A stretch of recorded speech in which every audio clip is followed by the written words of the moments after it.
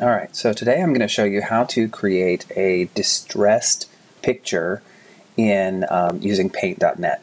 So essentially taking a picture and adding those sorts of markings on it that make it look like it's sort of been torn up. So first you start with a picture. I'm going to do the one I've got saved here, and I'm going to open that in paint.net. So there we are for starters. We'll start with the good old American flag.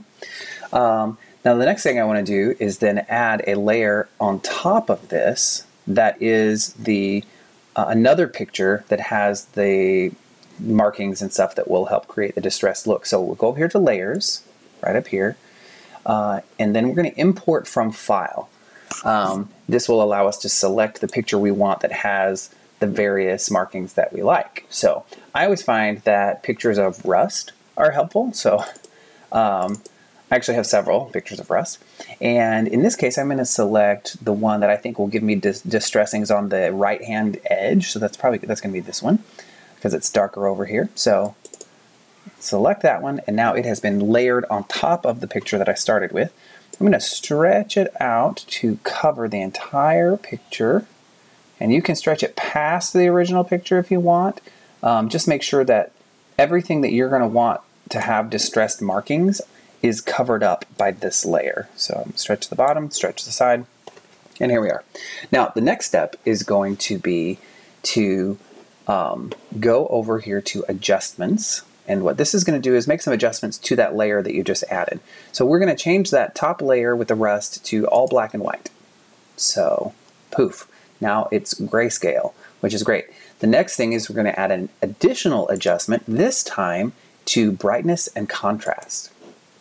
Right, so first it starts out kind of in the middle, which is basically no adjustment. The first thing you'll do is take contrast and blow it out all the way to the right. What this does, it makes every color in this layer is now completely black or completely white.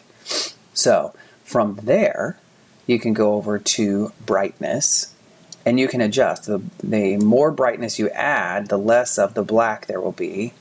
The less brightness you add, if you take away brightness essentially, the more of the black there will be. So I actually want the distressing to be sort of not as much, because not too much. Yeah, that looks about right. So I just make adjustments so it looks about how you want it to look. And then hit OK. The next step is then to select your magic wand tool, which looks like an actual magic wand. And then you're going to want to select either the black or the white, whichever part of the picture you want to disappear.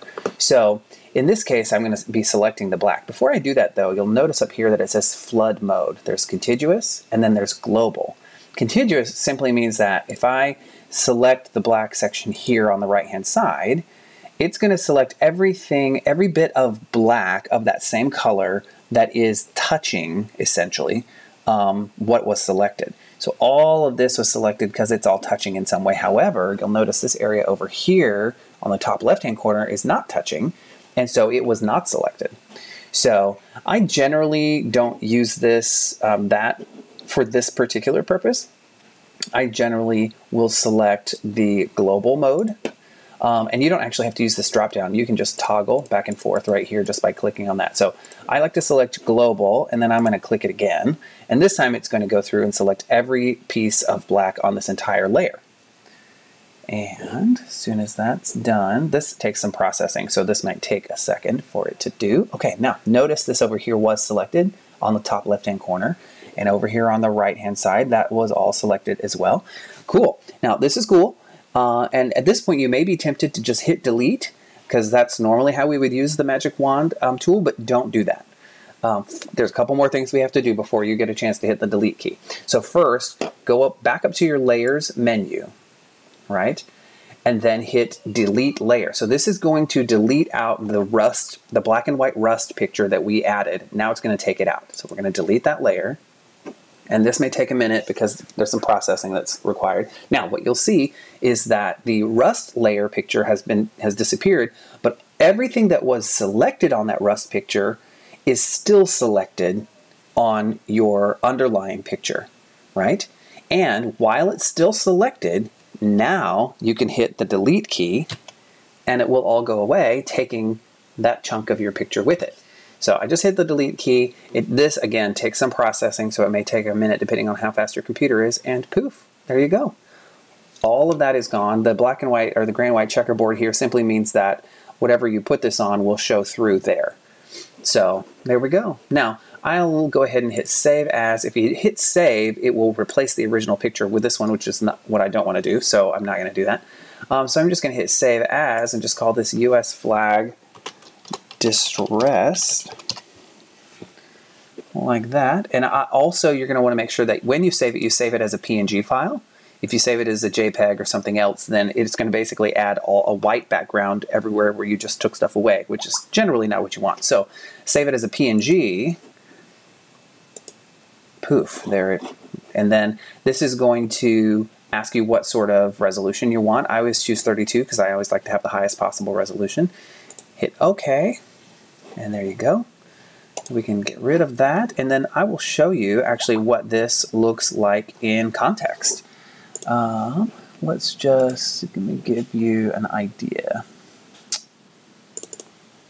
I'm going to open up a publisher document and then bring that picture into the document. So here's this. And then my distressed photo is right here. I'm just going to drag it in right there. There we go. And there it is. I'll go ahead and copy this on a couple of other slides of various colors so you can see the effect that it has. It's much more dramatic on a black background. And I like to use this in like t-shirt design. So essentially this would be printed and then the t-shirt color is what would shine through, which is kind of cool. So I probably wouldn't select a red t-shirt for this particular design because I don't think this looks that great. But anyway, so that is how that would work.